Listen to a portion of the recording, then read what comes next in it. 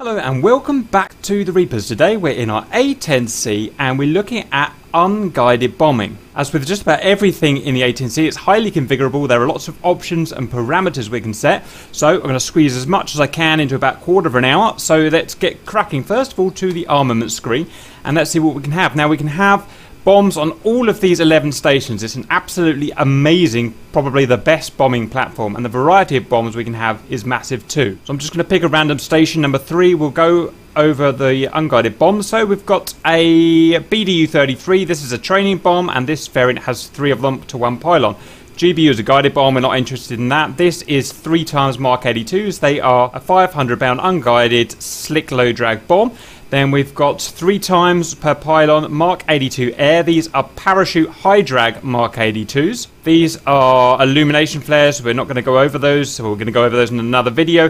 BDU, these are 3 more training bombs. We've got the 50 HG high drag, 50 HG LD low drag, and the LGB laser guided, so we're only interested in these 2 here, which are unguided, and I think from memory they're 500 pounders, but please correct me if I'm wrong. Then we move on to the cluster bomb munitions, the 103, 105, 87 and 97. So these munition dispensers drop from the plane, they explode above the target, then the munitions drop down onto the targets and do the damage. So the 87, anti-personnel, anti-light armor, the 97 is anti-heavy armor, i.e. tanks.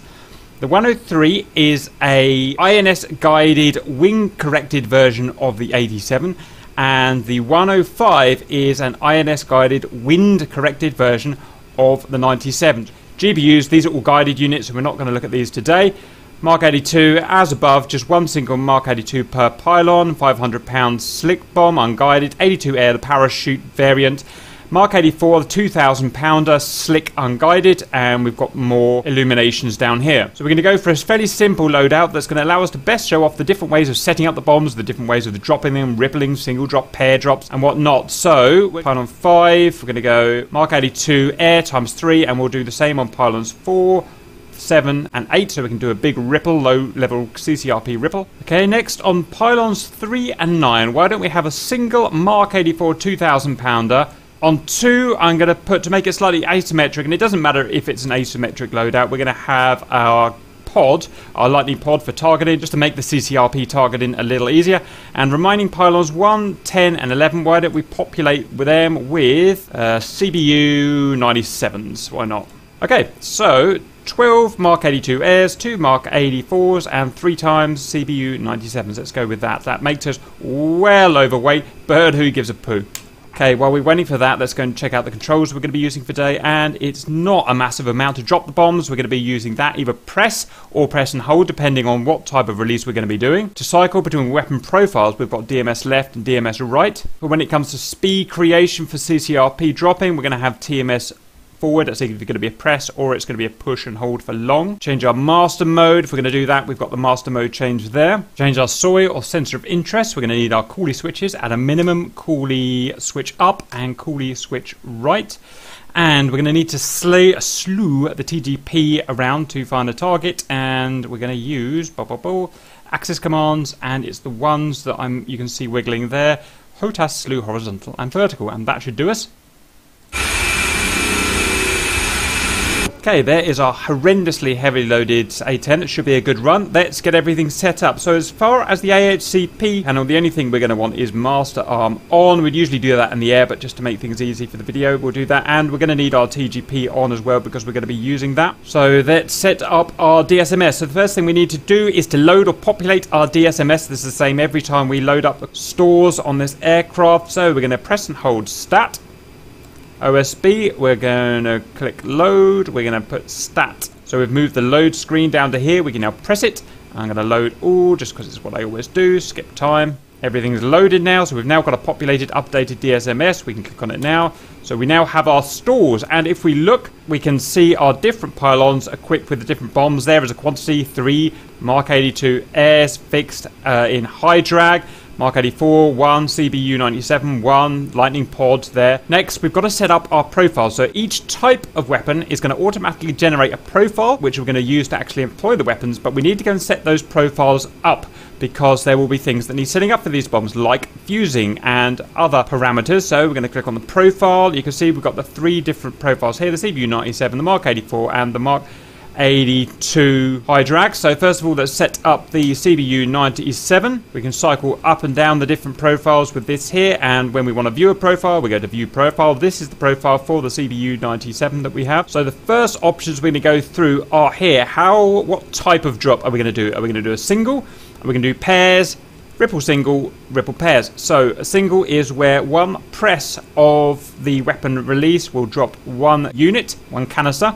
Pairs is it will drop 2 canisters. We have to obviously have at least 2 equipped. Ripple singles where we push and hold the weapon release, and we will drop one after the other in a configurable ripple, and ripple in pairs where it's the same as a ripple but they drop in pairs. Now for this, because we've got 3, I'm just going to keep it simple with single, 1 press per canister drop. Next, what type of fusing do you want? Nose and tail fusing, nose only fusing, tail only fusing. Nose tail just seems to be the most efficient all round unless you specifically want the penetration of a tail fuse. Next, what mode do you want to drop it in, CCIP or CCRP? There are actually 2 modes within CCIP. We're just going to look at the main mode in CCIP though. I suppose I better explain that. CCRP, continuously calculated impact point. Essentially that works by displaying where if we drop the munition at a certain point, the munition will strike the ground and we just press the button to release.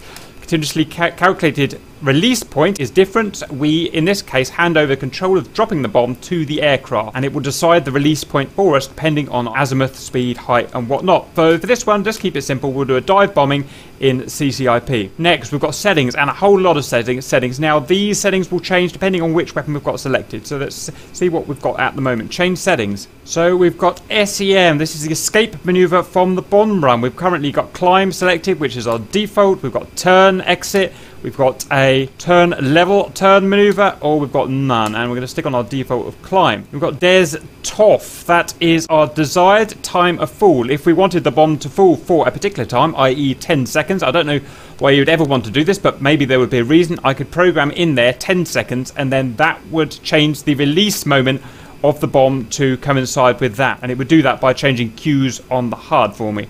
Minimum altitude, if I want a minimum altitude warning for my bombs not to drop below certain altitudes, actually quite a good idea. Then I could change that. In fact, I should probably show how I could change these options. If I wanted a minimum altitude of, say, 500 feet, then I go up to the UFC here, 500, and minimum altitude. So that's how I could change that. I don't actually want that, so I'm just going to turn that off. Next, we've got the horizontal offset of the bombs in terms of mils, a bit like a depression from a manual gun sight, bomb sight. I don't know why you would ever want to use this. Same here, but this is vertical depression in this case, again in mils. We've got the weapon ejection velocity. I haven't tried this and I don't know what it does. And here we've got the bomb rack delay, and again I don't really know what that is. Maybe something to do with jets in the rack, but let me know if you know more about these two as well, please. Out of interest, before I forget, we've also, when you've got a profile loaded up here, it can show you which pylons it's relevant to, and that helps you realise which bombs you're talking about. Pylons 1, 10 and 11 in this case. Always remember, if you ever make a change, I think we have, then we're going to press save here, otherwise we will lose all of our changes. So before we go on to the conventional munitions, there are some other settings that we can change for the CBUs, the cluster bomb, which I'm going to show now. So if we went out back to the main DSMS, we went to the inventory, we clicked on one of these CBU 97, so let's go for that guy there. We clicked CBU, we clicked CBU 97 because that's what it is. We've got some extra stuff here. We've got whether it's got a radar fuse or not. We'd always leave that as yes. I don't know why we would change that. We've got function time. Type in seconds, we believe, from when the canister munition separates to when the parachutes deploy on the sub-munitions. Then we've got the height of function here that we can change in feet. So this is above ground level, how many feet at which the sub-munition canister kind of separates and the sub-munitions come out. So currently it's at 1800 feet. You can change that up to, I think, 3000 feet. The higher up that you set it, then the more spread there will be on the sub-munitions. So that's something to take into account. But remember, obviously, when you're dropping these canisters, these CBU-98s, you've got to drop above this height here, above the ground. So if I set it to 3,000, then I want to bomb minimum bomb height drop wants to be about 4,000. So it's just something to bear in mind later on. And then we can go back to the profiles, and now let's go to the Mark 84 profile. View profile. We're going to drop these in a pair, so one click of the bottom button is going to drop both nose tail fusing as usual. I'm going to do this in a CCIP dive, and I don't want to mess around with any of the other settings, so we're going to save that profile. Next, we've got the Mark 82 high drag profile. We are going to view the profile. We're going to drop these in a ripple. Why don't we do singles ripple, nose tail fusing, ripple quantity. We're going to do the whole amount, which is 12, isn't it? So 1, 2, ripple of 12. Interval between each drop, and we can change that if we want with the UFC, but 75 feet sounds fine to me in this case. And the drop mode here, rather than CCIP dive bombing, we're going to do a level bombing, probably at low altitude, to take advantage of our high drag bombs, because they're obviously slow dropping. We can drop them at low level, and we'll use CCRP for that, and you'll see the reason for that later. Right, we're going to save that. We don't want to mess around with any of the other settings, so that is our profile setup. I'm going to leave that in the main DSMS page so we can see what we're selecting. Now, out of interest, let's show how to select the different profiles now. So, as standard, we'll be on nav mode in our HUD, and that's no good for us. So we're going to press the master button control. We can now have guns. We can now have CCIP. We can have CCRP, and we can have back to nav again. So, let's go to CCIP to begin with. And let's choose our profile for Mark 84s, which is CCIP. So we're going to use DMS left and right to toggle this chap here. This is our bomb profile. Currently, it's just neutral. It's nothing. Well, nothing selected. So if I go DMS left, you can see, well, that is the Mark 82, so we don't want that. Next, let's go to the Mark 84s. It says Mark 84, so we can actually change the name of that when we were setting up the profiles there. I don't see why you'd ever want to, but we could. So we've got the Mark 84 selected now. You can see it's got both pylons selected that are relevant, and it's automatically put us in CCIP mode.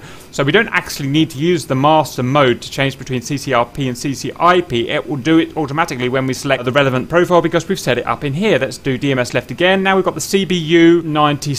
We've got invalid fusing, so we'll have to go and look at that again in a second. Left again, and we've got our Mark 82s, and again it's put it in CCRP here. So that's how we're going to check that. We're going to go back to nav now. So let's go back into the profiles to fix our cluster bombs. They were that one there, view profile, nose tail, and let's go to nose, save, back to root. Let's check up here, and now it's happy. We're going to go back to nav node. We're going to take off, find some bad guys, deploy our weapons, and talk about the way we're going to employ the weapons. Okay, we're in the air now. Everything's set up. Everything's happy. If you wonder why the HUD's a different mode, it's because I turned it to night mode by accident. I'm going to turn it back on there today. That's it. Now we're going to go find some bad guys. There they are. Targets. It's a bunch of kind of medium armored vehicles, annoyingly right on the corner of a road. So be it. What we're going to do now is talk about a bomb profile. We're going to head 4 to 5 miles away. We're going to head up to 5,000 feet AGL. We're then going to dive down onto the target. According to the manual, flight manual, between 10 and 45 degrees. Personally, I prefer between 10 and 20 degrees, but that's just what I prefer. Regards speed, generally speaking, you're going to want to go as fast as possible to minimize your time over the target. As we're diving down on the target, we'll be presented with CCIP symbology and for a manual release drop on the target, and we'll go through that once we're presented with it. Regards the altitude that we're going to drop at, it's going to actually depend on what the target is and their defensive capabilities. So this target, they have almost no defenses. They've got grenade launchers, so I can go as close as I want. But if we're dropping low drag bombs, like we're going to drop. First of all, we want a minimum ceiling of 1,000 feet. So we don't want to drop below 1,000 feet AGL. We can drop a lot higher, but the higher we drop, obviously, the less the accuracy is going to be. So I'm going to basically drop as close as I can to 1,000 feet, but not exceed 1,000 feet. Now, if these were ZU-23s or Vulcan guns or something like that, we don't want to get anywhere near 1,000 feet. We're going to drop several thousand feet because we don't want to go near their guns. So I don't want to tell you what altitude to drop at because it's going to depend on your target. So let's get out to distance. The reason we're going 4 or 5 miles is because we want to get a good, solid run at these things. We don't want to turn around now and having to be kind of scooting and skating left and right at the last minute to try and get ourselves on target. Well, plenty of time. We don't want to rush ourselves. Okay, 5,000 feet. We're turning in now, about 5 miles away. Now, regards kind of choosing the target. We can, if we like, select the target properly by creating a SPI either by our HUD or by our TGP or whatever and bomb that. We don't have to with CCIP. We can just go against an unselected target, and that's what we're going to do here. We're not going to lose any accuracy. It's easier to find the target if you have a SPI on the target, but we don't need to. We're going to show that off now. When it comes to dropping our CCRP mode with the Mark 82 airs, you'll see that we do need a SPI, a proper target selected. I'm just going to go full power all the way. There's no chance of overspeeding this jet, obviously. It's an A-10. Now, when we get on our final dive, again, between 10 and 20 degrees I prefer, we want to keep the wings as level as we possibly can so that we don't reduce the accuracy of our CCI pipper, which you'll see in a minute. In fact, we better start getting everything armed up. So master mode to CCIP, and I'm just going to show we can DMS left and right to select the different bombs. We're going to go for the Mark 84. As you can see there, we're on manual release mode there, and there is our time in seconds or that the bombs will drop. So if I drop them, it will take 18 seconds to drop. Now, the CCRP plumb line here is currently dashed. That means, well, we don't want to use it yet. When it becomes solid and we have a shooting queue or a dropping queue at the bottom of it, then we're actually in parameters to drop, and we'll see that shortly. When it comes to actually dropping the bombs, I'm going to press and hold weapon release until I can confirm that both weapons have dropped. They should drop simultaneously as I've set them up for pairs and nose and tail, as you can see there. They are Mark 84s, so they're 2,000 pounders, so I'm going to add a little bit of height to my minimum ceiling. I'm going to say 1,500 feet, just to make sure, because there's always a chance of damaging myself with such powerful bombs. Right, in we go. Full power. Then neutralise my trim. I don't want to dive quite yet. Let's get some more. Yeah, I think we can dive now. So we're going to position our path vector here at the angle, on the target, at the angle that we want. So it's 10 degrees dive. That's 15 degrees dive, and we want to keep wings nice and level if we can. Now we're just waiting for our cue, and here it is. So we can see our queue here. It's going to work its way up our plumb line. We have a ranging bar here. So the inside is kind of hard to see because it's merged with this triangle guide at the moment. But that mark there is showing our range, slant range, to the point where we've selected. And this dot here, the actual pipper, is the point where if I drop the bombs now, that is where they'll impact. We're now going to maneuver the jet so that we get the pipper here just on our target where we want to bomb. We're going to bomb above 1,500 feet for safety, as usually on our ingress and our egress we will be flaring, have a flare profile set up. But we're not going to be doing that today, just to keep things simple, and then pull out in whichever way we're going to pull out, and it's as simple as that. So let's get it done. I'm going to zoom into the HUD for maximum accuracy and walk it over, and I'm going to drop them right there. Off they go. Pull up. Down go the beauties.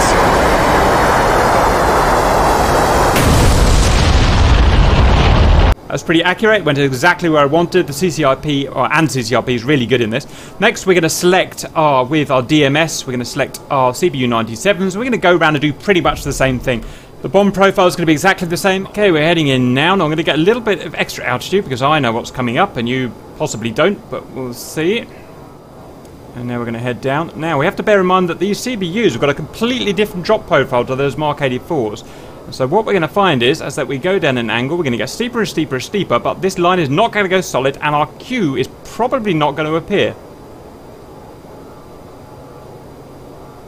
Pull up, pull up.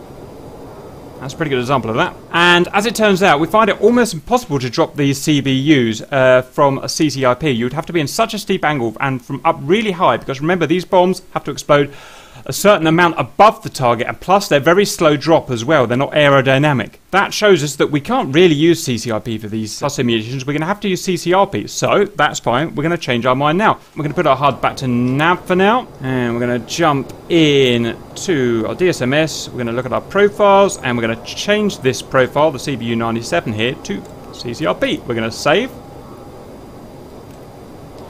And we're going to go around now for a CCRP drop. So we've got our CBU-97s, we've got CCRP, it's automatically brought up for us. Now for a CCRP drop, we're going to have to select a SPI, a sensor point of interest. If you like, it's a target on the ground, on the terrain. There are several ways of doing that, but just because it's what I'm used to doing and it's my easiest way, I'm going to use our TGP, our targeting pod. So let's get on with that. So our targeting pod is already warmed up here. This is not a targeting pod video, but I'm going to turn our TGP on here. We're going to turn to air to ground mode here. Whoops, pressed the wrong button. That was stupid of me. Okay, we're going to move in on our target now. We're going to manoeuvre. So my bore sight of my aircraft about here is roughly above where that target smoke is. There you can see it there. I need to make my TGB soy, so coolie right along. And I'm going to TMS up short to lock it in position there. I'm then going to use my designated controls to move it to our target more accurately. And I'm just going to fly over them. You can see we have a diamond where our where our target point or our TGP is now set. I'm going to designate right on that guy. There, that'll do. We'll just get the area underneath him, it's fine. Okay, so that, now TMS up long and hold. And that is now a SPI set on that target vehicle or on the terrain below him. That's fine with me, and we can just double check that by going to the TAD. Pause that quickly, and we can see we've got our wedding cake, our SPI point, wedding cake as I call it there. So we've now got a point designated on the ground that we can do a CCRP drop upon. So we're going to head away to our usual 4 or 5 miles to get us plenty of ingress time, and then we're going to work to our CCRP symbology. So let's get on with it. Our SPI is now designated, so we can move wherever we want. That SPI is designated on our navigation system, so there's no chance of us losing that point. Okay, we can now see on our HUD that the SPI is directly behind us and 5 miles, so let's turn in. Regards altitude, we're going to be doing a level drop with CCRP, or a very slight incline if we like. So I'm going to keep following until I see my CCRP plumb line or steering line, and there it is. Right, so there is symbology to look at here. We've got our CCRP reticle here, and our bomb full line here. We've got our plumb line, CCRP plumb azimuth steering line here.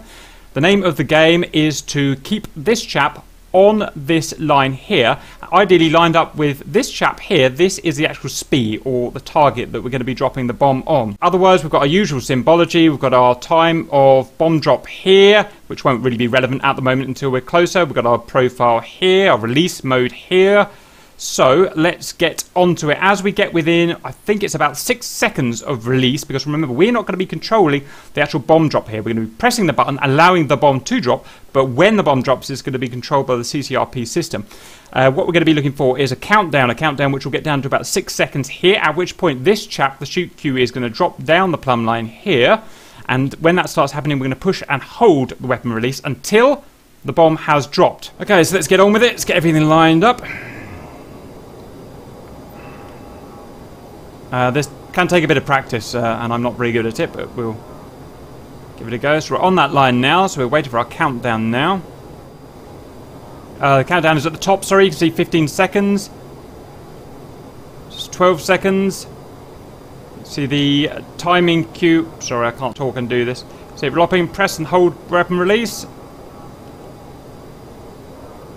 And the weapons actually release. And only now do I release the actual weapon release button. Down she blows.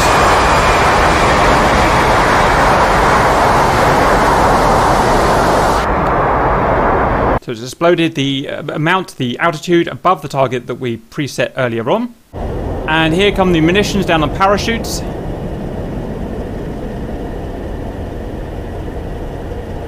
Going to do their damage right on the end of the convoy where I set them. Hopefully, if I've hit them. Fingers crossed.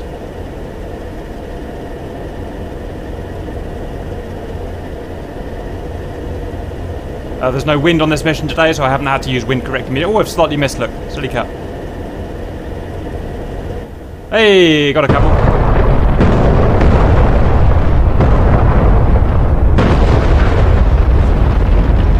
You can see how deadly it is over the spread area that we've got there. It's sought out those vehicles and destroyed them, so it's incredibly powerful munition. Beautiful work. So go back to our DSMS. We can now see that that one there was dropped. Now we will go round and drop these individuals again. I set them up individually. You can set them up in a ripple or drop them essentially at the same time. Next, we're going to go on to rippling our 12 high drag Mark 82 airs. So unpause. Now we can essentially use our current SPI that's currently locked under the terrain to that guy that's now blown up, I think. We can use that SPI, and we're going to ripple essentially from him onwards down the convoy is what we're going to do. So we're going to head out for our usual 4 or 5 miles. We're going to come in, and we can come in fairly low. Remember, these are high drag bombs. Whoops, autopilot's still on. So we can come in fairly low, maybe about 1,000 feet or something, and drop these in a ripple. Nothing to say until we get back on. In fact, we're 7.8 miles away, so let's turn in. So let's get working. First thing we need to do is select our Mark 82 airs, and I'm going to press DMS left and right. It's not working. Why is it not working? Well, the reason it's not working is because for us to do work in the HUD, we have to make sure our HUD is soy, sensor of interest, the selected sensor. Currently, this chap here is soy. We can tell that because this is our TGP, because we've got our box around it here, our green box around it. So if you're trying to work on the HUD and you're wondering why it's not working, this can be very frustrating. So, coolie up, and we can see our HUD is now soy because we've got a little star in it there. We can now use our DMS left and right, and we can select weapons off and mark 82 APO. So, other than that, it's going to be the same symbology as we had before. It's pretty much the same targets we had before. So, I'm going to start heading in. I'm going to get myself so that I can get a nice train of bombs down those remaining targets. Okay, let's turn in and give it a run.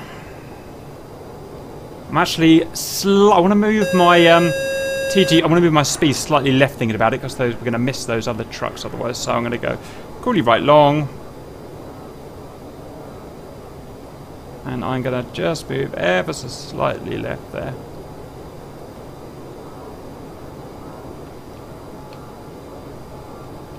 How about that for a target there? Redesignate TMS long. Okay, so we're back to HUD, and now we're going in. We're going to use the symbology exactly as we did before.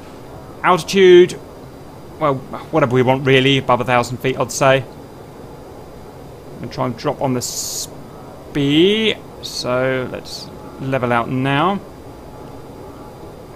17 seconds counting up on the release queue at the top. Leveling out now. 12 seconds. 6 seconds. Push and hold weapon release. Wait for the drops. We have drops. All bombs gone. Down go the beauties.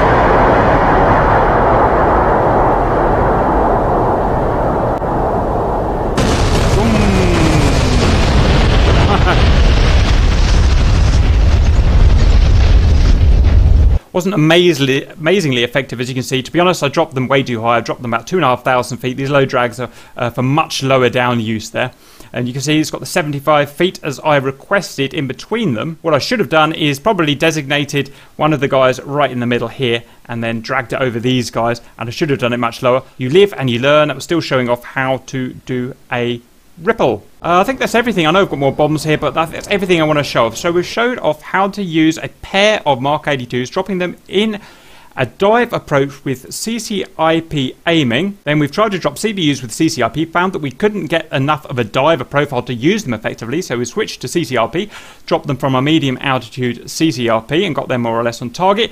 Then we dropped a ripple of 12 Mark 82 airs at a medium altitude run with a ripple of all 12 with 75 feet in between. That's all I've got to say on unguided bombs. I hope that helps, and see you later.